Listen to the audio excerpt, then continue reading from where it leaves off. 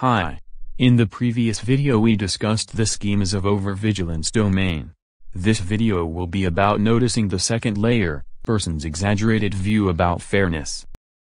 And also we will talk about the schema and domain focus techniques to reduce the anxiety.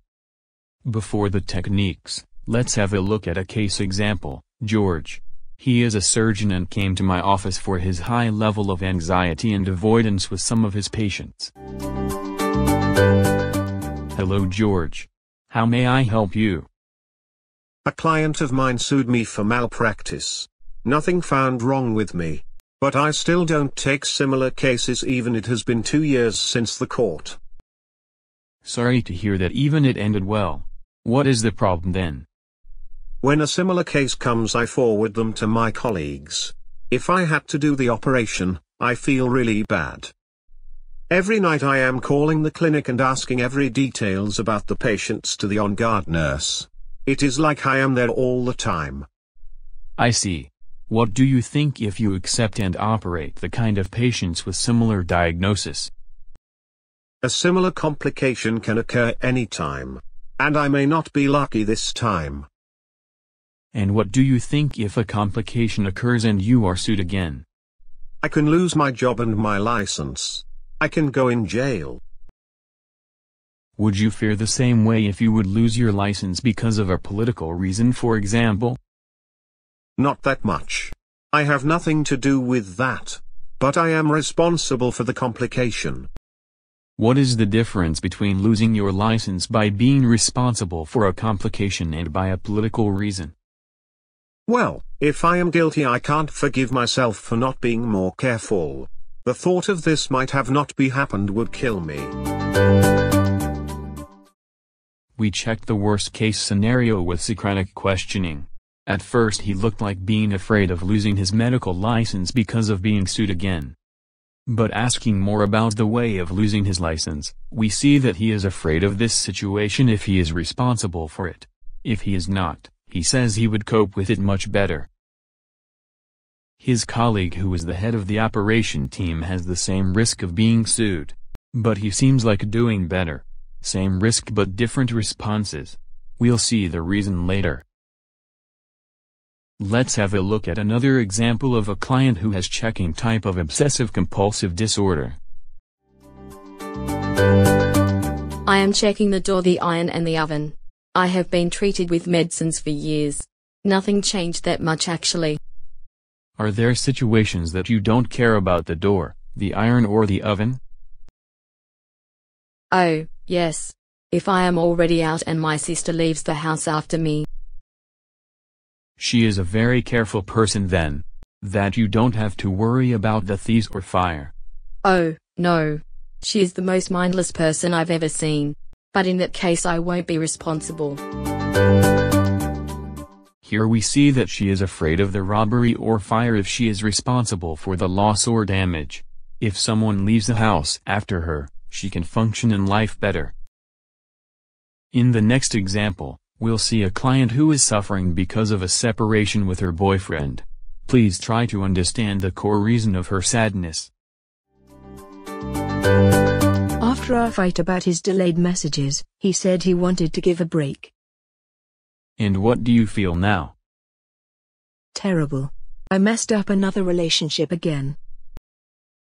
Helen, would you feel the same if the relationship ended because of another reason? Like Joe going to a very far place to work? No, I would feel much better even we separated. I would be just alone but not responsible. Here, as with the other cases, it is not the separation itself which causes the pain, but the reason of it. She thinks she is responsible for the separation. The next example is from pessimism and negativity schema. The client thinks that the positive future events will not come true if she wants them so much. My father told me that he would like to finance a London trip for us as a gift. I love London. That sounds nice. Well, not really. Since that day I am worrying about the obstacles that can stop us going there. Even I can't sleep. Wow, That is interesting. Do you always think in this way about the activities you will do? If I want them so much, yes. The client thinks that she has some kind of responsibility for the negative outcomes. So she tries to think negatively or at least not want them too much. There are two more examples. We'll see again the double standards that the people apply for the negative life situations. Hello Bruce. You look a little nervous. Did something happen? I wanted to pay the session beforehand. But while your secretary was authorizing my credit card, I decided to use the restroom. To optimize the time as always. I have a terrible feeling now. I hope she didn't copy my credit card. Well, I don't think so. She is retired after working in a bank for 25 years. And we are working together since 10 years. She is a super honest person as I know. What is it that makes you upset here? Is it the amount of money she can take from your credit card? No. The limit is not high with the card. I gave it to her with my hands and left them alone in the waiting room. Would you feel different if she took it from your suitcase secretly? Absolutely. I wouldn't be responsible for that. It would be her immorality. I gave the real estate agent a hard time. I called him a pimp. He should have warned me that he wouldn't sell the house quick enough. I understand that not being able to make $10,000 profit with this investment makes you feel economically weak. Of course. I have kids to take care of. I have to be careful about the money. I know you believe in God and His orders. How about resignation with this situation? Would you feel the same if you had lost your house in a fire? That would be different. It is destiny then. I can lose my $100,000 house, but God will give me power to earn it again. But this is my fault. How did I trust that bastard? Stupid me. In all examples we saw the clients were talking about their part of the reasons of the negative events. A complication, fire, robbery, separation or other losses. Dealing with the anxiety problems, it looks reasonable to work on the increased perception of the catastrophes. Cognitive and behavioral techniques are highly effective on these. Our clinical observations and preliminary findings say that the cognitive bias about the responsibility of the person about the situation has an effect on the level of anxiety. We find it important to focus on the fairness side, as well as focusing on the increased perception of the negative events. So, within the limits of this video we will continue about the techniques for two schemas mainly: self-sacrifice and punitiveness. In schema therapy, we mainly focus on 4 layers to change psychological problems. These are cognitive, behavioral, emotional areas and therapy relationship. Within the cognitive techniques we try to restructure the thoughts related to the schemas, and to develop a healthy voice to create distance with the schemas. Reframing the past and reattributing adult problems to schemas and modes are the other main aims.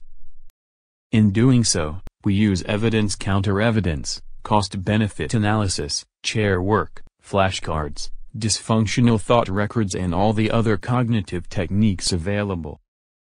Experiential techniques are widely used in schema therapy for the change at the emotional level.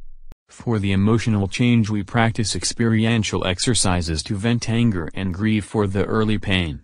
We use imagery to apply reparenting and mode change techniques. Letters to the parents, imagery dialogues between the modes, are the other techniques used in experiential work. Another layer that we work on for change is therapy relationship. This is the relationship between therapist and the client. We focus and work on the therapy relationship to provide limited reparenting and to heal the schemas that are triggered in the sessions. Warmth, acceptance, nonverbal expressions of caring, validation, promotion of the autonomy and setting limits are some characteristics of the therapy relationship. The fourth layer that we work on is the behavior. We assign and rehearse behavioral and interpersonal changes related to presenting problem. The behavioral techniques are used for breaking the dysfunctional life patterns. For rehearsing we can use imagery and role play. Discussing the new ways of handling real-life situations, and emphatic confrontation to push the patient to a change, are frequently used techniques. In this video we talked about case examples and the levels of change. These are our cognitive, emotional, behavioral and relational areas typically touched at most of the sessions. In the next video, we will see the application of these techniques with the self-sacrifice and punitiveness schemas.